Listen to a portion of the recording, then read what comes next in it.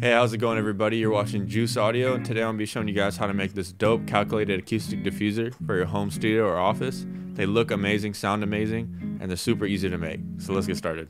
Alright guys, for the way I did it, I used a diffuser calculator app, and this app is only available on Android, unfortunately, so that's why I broke out this busted Android phone. So yeah, I'm going to go ahead and click on this app. This app does cost $20 also, which I believe is a little overpriced, but I think it's worth it, honestly, for what I'm doing, because I like building this kind of stuff. So I went the Skyline diffuser. My target range was 1500. Calculate, boom, and then it shows you usable range, how far it should be from you to disperse all the frequencies, and then dimensions of the backplate, width of the wood sticks, and then it shows you how long your wood stick has to be. Wood sticks, basically. So the only problem with this one is that I couldn't find 25mm wide sticks for it, so I had to change it to 35. And that's going to give you a little bit of a different range, but that's all good because it's under 5,000 hertz, which above 5,000 apparently is no audible difference in the sound. And here's my exact plan. Here's my exact plan if you guys want to follow the same thing I did. It's going to be right here, guild, show. This is the exact one I did. Alright, so now you got all your measurements. It does give it to you in centimeters, so I changed mine from centimeters to inches, and from inches I changed it to fractions on a tape measure. So the only problem with this app is that the number 0 means that there should be no wood block there, but I didn't want the back of the plate of my diffuser panel to be seen, so I put a 1/4 inch wood block there instead. And since I put a block there, I had to raise everything by 1/4 inch to keep all the dimensions the same and get the same frequency range. So if you want to do that, always remember to raise everything else up for how big that number 0 is. So here's the back plate for a diffuser panel. This one I will cut in half, and this will give me 2 of them. And you want it to be sturdy because these things get really heavy after you put it all together with all the glue and wood on them.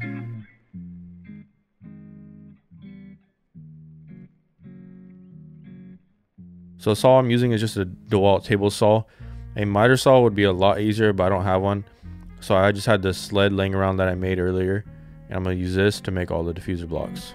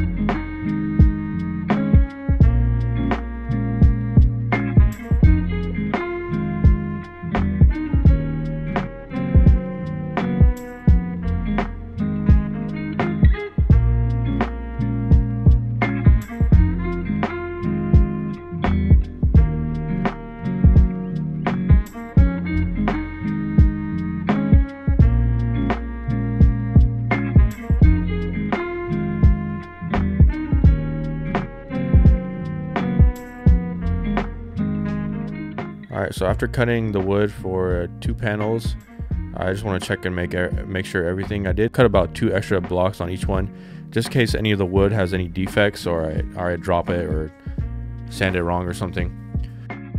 So the way I sanded mine is I did the tallest blocks, my number 4s, with all 3 of these sandpapers, but otherwise the other ones I did with the 120 and the 180, because those ones are going to be hidden between the sticks, and you don't really want to have to waste your time on those ones.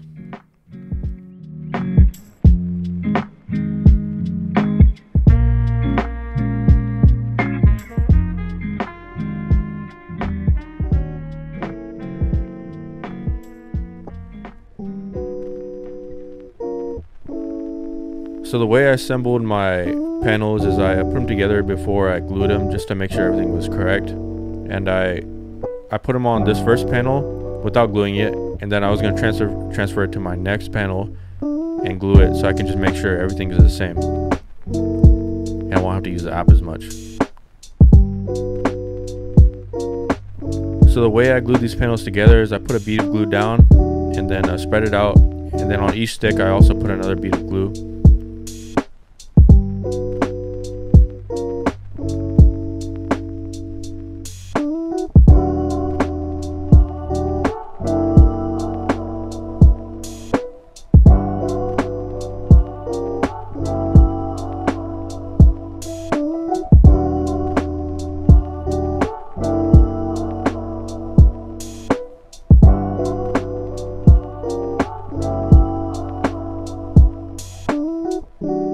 Alright, so after gluing all these together, I'm just going to give the perimeter of each one a light sanding just to make sure it looks nice.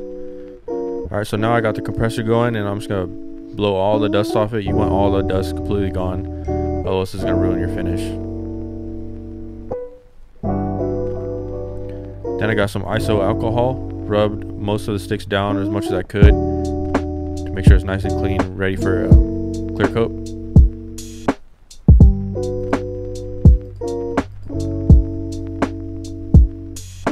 Alright, so here's a clear coat I got, polyacrylic, just a spray on. I think it's water based and it's just really easy to use.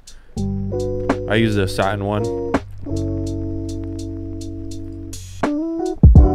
So you want to give it light coatings from every single angle, and you want to give it a lot of coatings instead of spraying it heavy and just giving one coating to give you a better finish. And you want to wait about like 20 minutes between each coat. Here's the finished product after spraying on the clear coat. Alright, so now we're in the studio and I'm going to place these directly behind me so I can give you that nice open sound. It would make the room sound bigger than it actually is. Alright, the way I mounted these, I used these French cleats I bought on Amazon, super cheap. And I just mounted them at the very top. You want to make sure you pre-drill so you don't crack the wood on the other side. So I used a laser. These things are super helpful.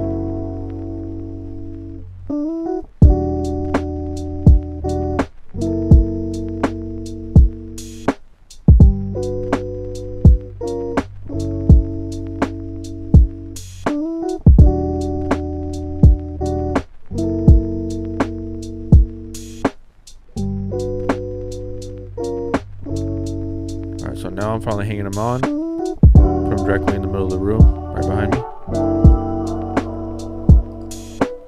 And we're all done.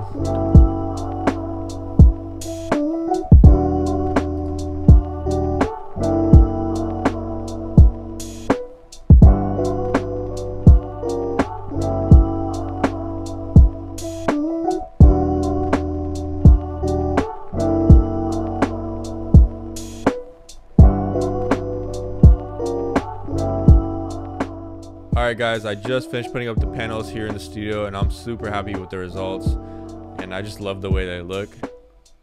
So yeah, if you guys enjoyed the video, just like, comment if you have any questions, and subscribe please. Appreciate it, and you guys have a good day.